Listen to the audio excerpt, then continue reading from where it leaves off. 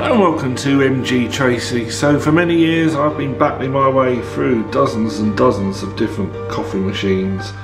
I'll put some of the links below. But one of the things I've discovered this year is the Beanies range. Now I've not been paid by Beanies, they've not sent me anything. This is just something I've discovered on my own. They have a tremendous range of around 20 different flavoured instant coffees, and they seem to have found a different manufacturing process to put the different flavours and smells in, which is really impressive. Apologies, I have a bit of a cold this morning if I sound a bit bunged up, but I've had a good go at many of these coffees, and this is some of the range that's available for Christmas, and you're looking at sub £3, $3 a jar, and you don't need a machine, you just need a kettle. So I'm going to tell you my top 3 of these flavoured coffees.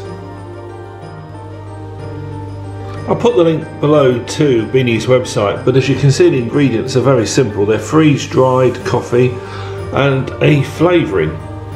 So I don't think you can get much simpler than that. I'm going to tell you about which to me are the ones to buy this Christmas. I say there are 20 different flavours. You can have them in advent calendars or multi-pack sets. Links are below in my description. So the ones that were not for me, we're going to start with. So the mulled wine, I found that hardly drinkable, barely drinkable. There's a lot of flavours and smells going on them. It doesn't feel natural. I think it is natural, but it doesn't taste natural, and it's not obviously mulled wine. Cherry Bakewell, that might be me. I'm not a great fan of cherries, and I don't particularly like cherry bakewells, and I certainly don't like the coffee. The toffee apple is a great idea, but if you give that to somebody and say, what do you think they're drinking, they're going to guess all sorts of things, but none of them is going to be, oh, that's toffee apple flavour or smell. You don't just pick it up. So now we're starting to move to the ones that I start to really quite like. Christmas pudding is great fun, and it's got a lot of depth to it. There's a lot of texture to all the different things that you would normally find in a Christmas pudding. That has been very cleverly made. Is it a wonderful thing you want to have a lot of? Possibly not, but it's interesting. So we're into number 4. Now number 4 is white chocolate and raspberry, and this really starts to be lovely. I don't know whether I've maybe got the sweeter tooth, or Christmas is all about fun, different types of chocolates and sweets, isn't it, for many people. And you certainly get that great white chocolate hit here, and you can tell there's some fruit in there. So I put that at number 4. We're into my top 3. Mince pie, it's another really complex smell and flavour.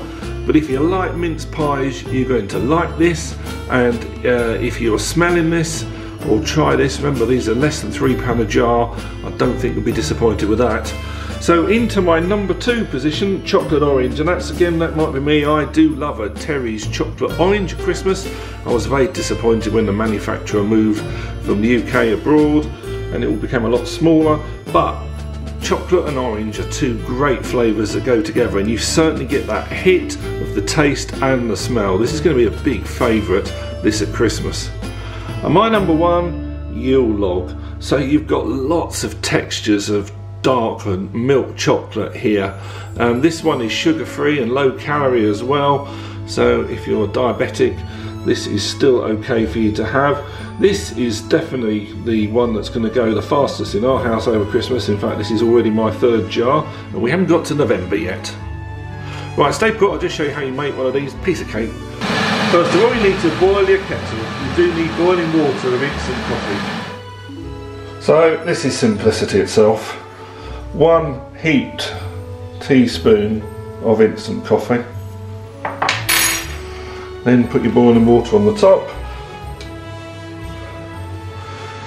Now if you take your coffee black, of course, you can just get this as dark as you want. I find about there, so it's a little bit over half of the cup, so you don't thin out the flavour too much.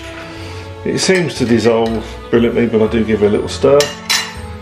And then for me, I prefer all of them, and certainly the sweeter ones with milk in. Now if you serve that to your friends and family at Christmas, they're going to think you've got one of the most biggest and complicated coffee machines around with some great flavours, but you're talking less than £3. So I hope you liked this video.